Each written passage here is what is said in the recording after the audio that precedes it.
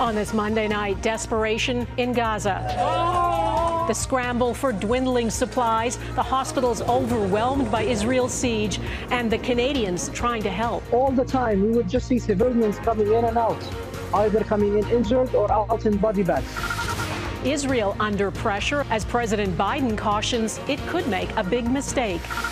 Aggressive maneuvers, a Chinese fighter jet's brazen intercept of a Canadian Forces plane. Our Neetu Garcha was on board. It is within a few meters of the wing. Plus, seeking sanctuary, the small church in Gaza welcoming Palestinians trying to find protection.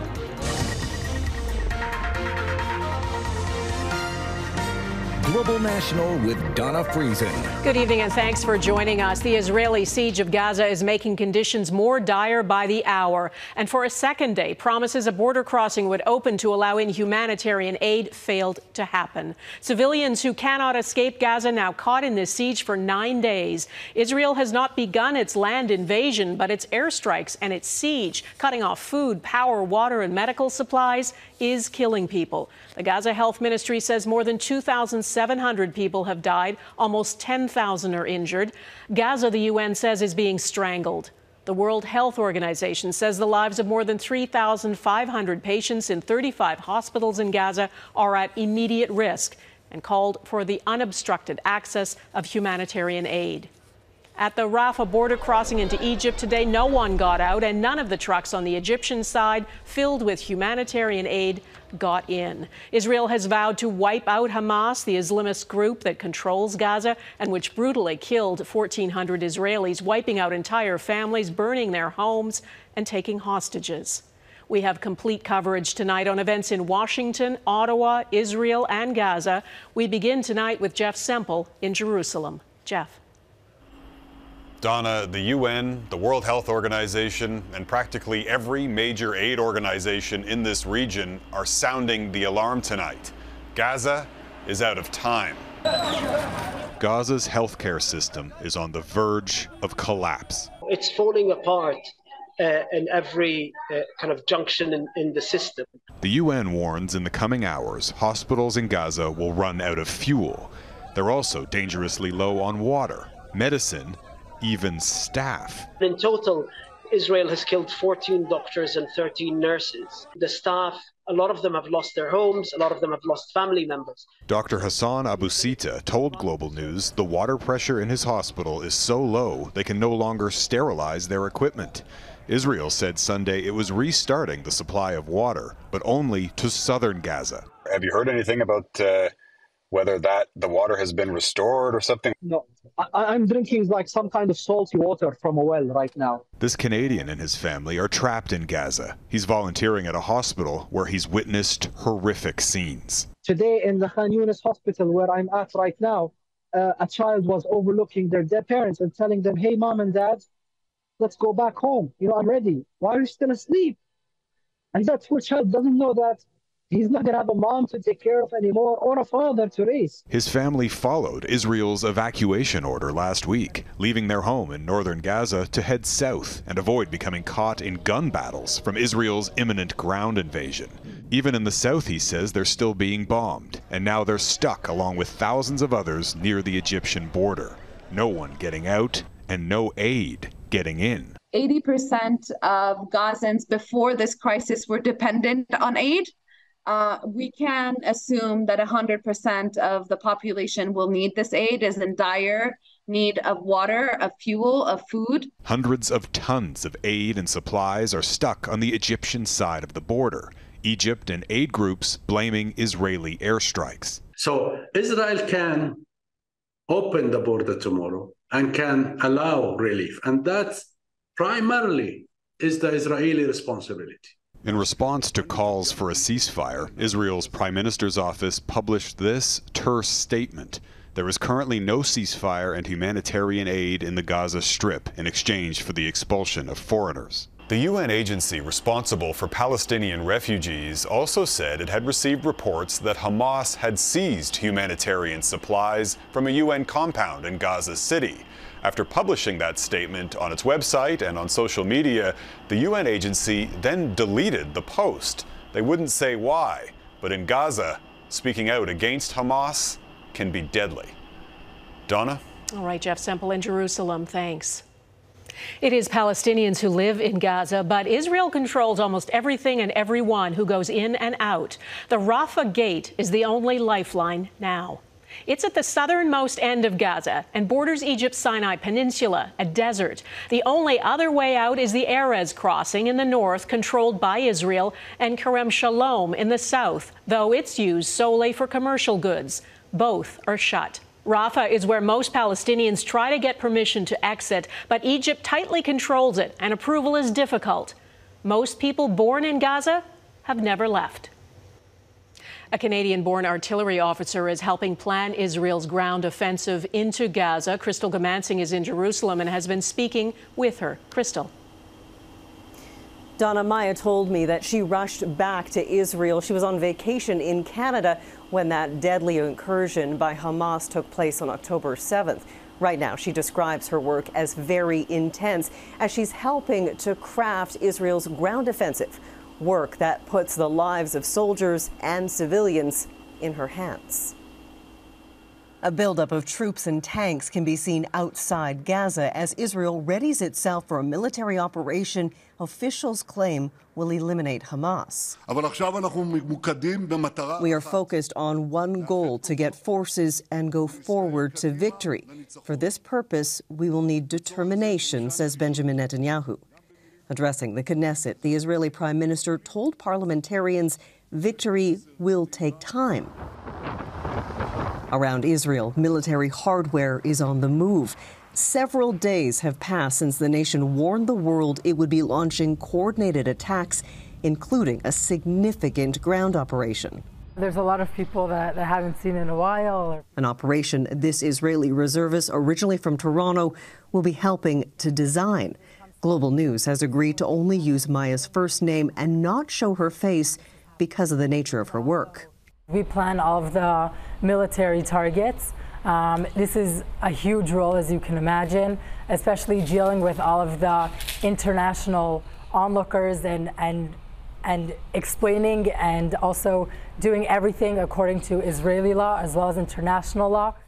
Maya was sitting in a synagogue in Vancouver with her husband when the rabbi started to explain that Hamas fighters stormed into Israel, terrorizing communities, taking hostages, and eventually killing more than 1,300 people. Nauseous, sick to my stomach, couldn't even imagine the horrors that people had gone through and that people were still going through. She says she's angry to see how some people are reacting to what she views as Israel defending itself.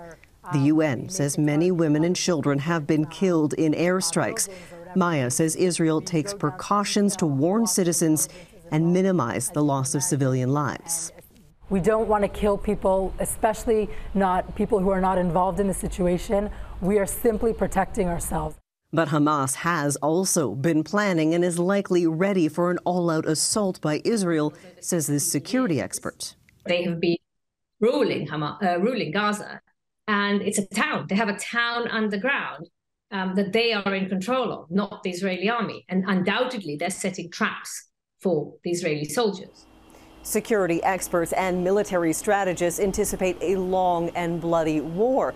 We did hear the Prime Minister say that determination and time will be needed for victory. But Maya is confident they will succeed in their objectives and ensure Israel's security. Donna? Crystal Goomansingh in Jerusalem. Thanks, Crystal. Intense diplomatic efforts are underway to try to limit the humanitarian crisis, plus avoid this expanding into a wider conflict in the region. And late today, it was announced the American president, Joe Biden, will travel to the region and is expected to meet with Israel's prime minister. Jackson Proskow is with me from Washington. Jackson, tell us the significance of this trip. Well, Donna, this gives you a sense of the role that the Americans are playing in all this. The announcement about President Biden's visit on Wednesday came after a marathon 7.5-hour-long session between U.S. Secretary of State Antony Blinken and Israeli Prime Minister Benjamin Netanyahu. And it was at the end of that we heard the announcement that Biden will travel to the region on Wednesday. On the agenda is that Biden will hear personally from the Israelis what their plan is, what their objectives are for the ground invasion of Gaza, as well as what what their plan is for minimizing civilian casualties.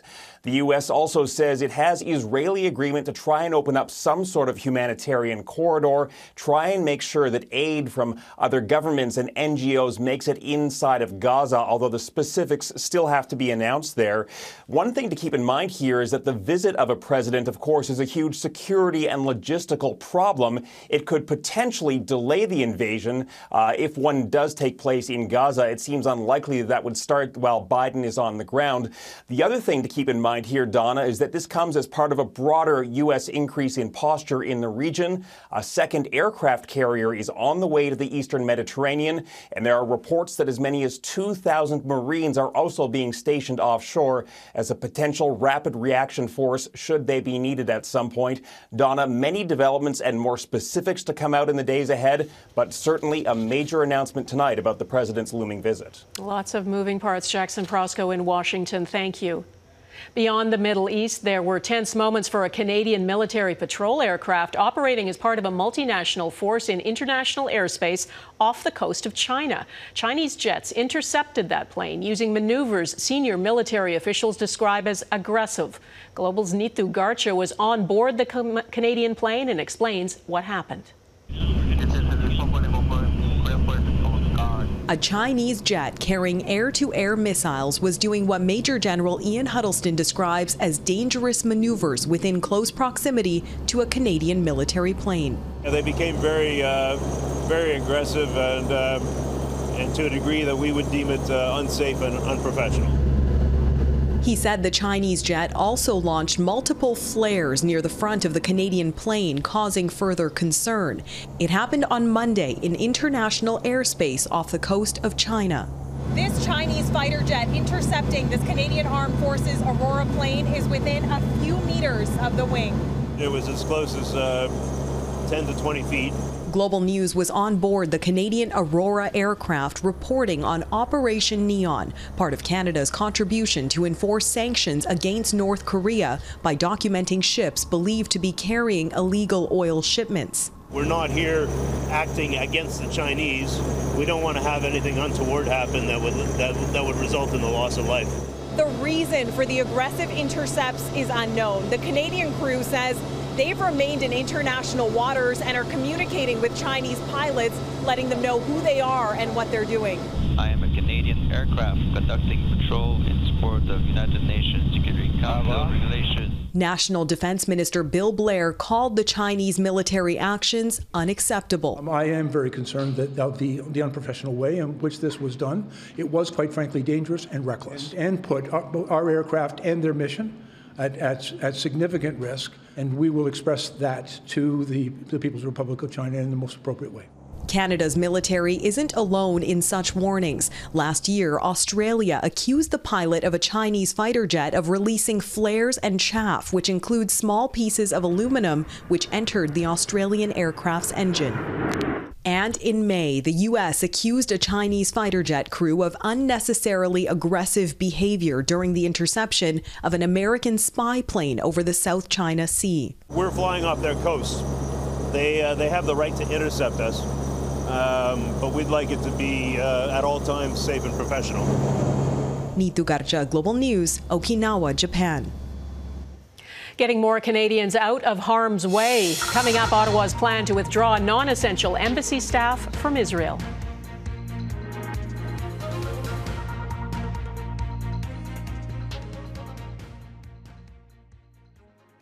The Canadian government has been working to get Canadians in Israel and the West Bank out of the crisis zone. Canadians trapped in Gaza, though, still have no way out. Mackenzie Gray is in Ottawa tonight. Mackenzie. Yeah, Donna, Global News has learned that all non-essential staff from the Canadian Embassy in Israel and their family members have been ordered to leave the country, according to a senior government source. Now, essential staff, including the ambassador, are staying in Tel Aviv to get folks onto Canadian Armed Forces flights to Athens, and there is a big demand for those. 2,300 Canadians want government help to get out of Israel. And earlier today, 21 Canadians were able to get out of the West Bank via a bus into Jordan, and it's expected there'll be more trips in the coming days to get the approximately 230 other Canadians who've asked for help out of the Palestinian territory. And Mackenzie, the Prime Minister talked today about the need to get those hostages in Gaza out. What else did he have to say? Yeah, he started off his remarks in the House of Commons talking about Canada's position on Hamas. They are not freedom fighters. They are not a resistance. They are terrorists. Terrorism is always indefensible, and nothing can justify Hamas's acts of terror and the killing, maiming, and abduction of civilians. But let me also be extremely clear that Hamas does not represent the Palestinian people, nor their legitimate aspirations. There'll be more discussions tonight in the House of Commons with a special late-night debate on the issue, and the Liberal caucus is also having a late-night strategy session on this issue, Donna. All right, Mackenzie Gray in Ottawa, thank you. The federal government has appointed a new special envoy on Holocaust remembrance and combating anti-Semitism. And know that we will get through this very dark period. Deborah Lyons is a former ambassador to Israel, Afghanistan, and the U.S. She'll be tasked with collecting data and speaking out for Jewish people when they're attacked within Canada and abroad. Lyons replaces Erwin Kotler, a former Liberal justice minister who held the position for 3 years. Still ahead, the role of Egypt in this crisis. It lies just south of Gaza. Is it willing to help?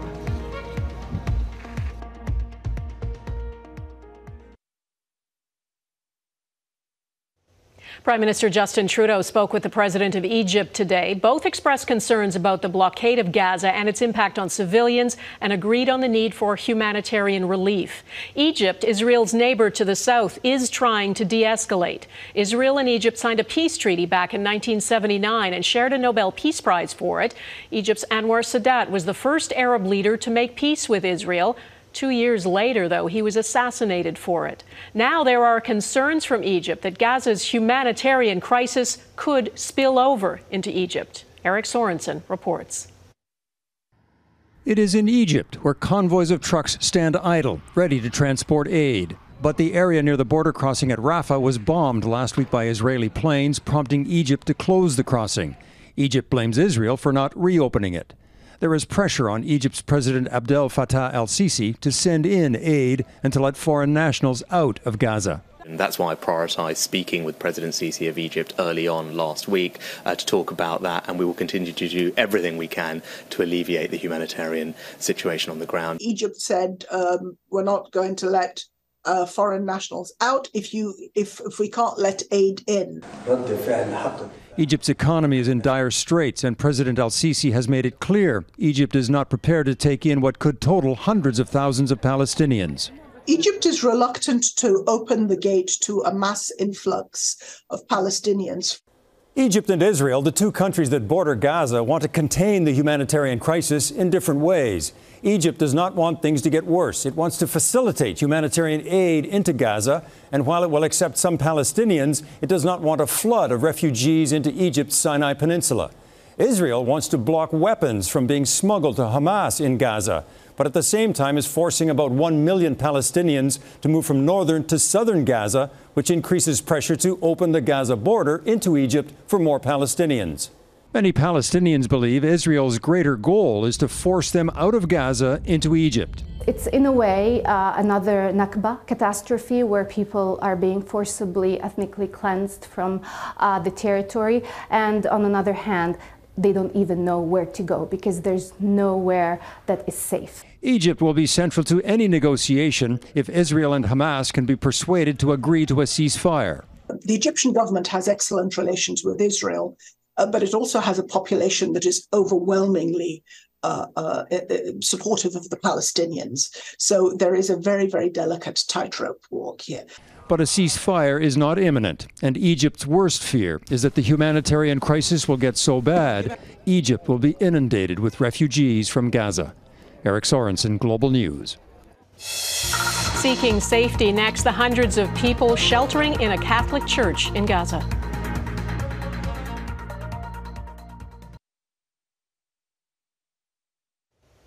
It's been more than 3 days since Israel warned roughly 1 million Palestinians in northern Gaza to move south before its ground invasion. But with no safe place to go, many civilians have stayed. And as Heather Yourex-West reports, some are taking refuge in Gaza's only Catholic church. Words of Catholic prayer for hundreds with no place to go.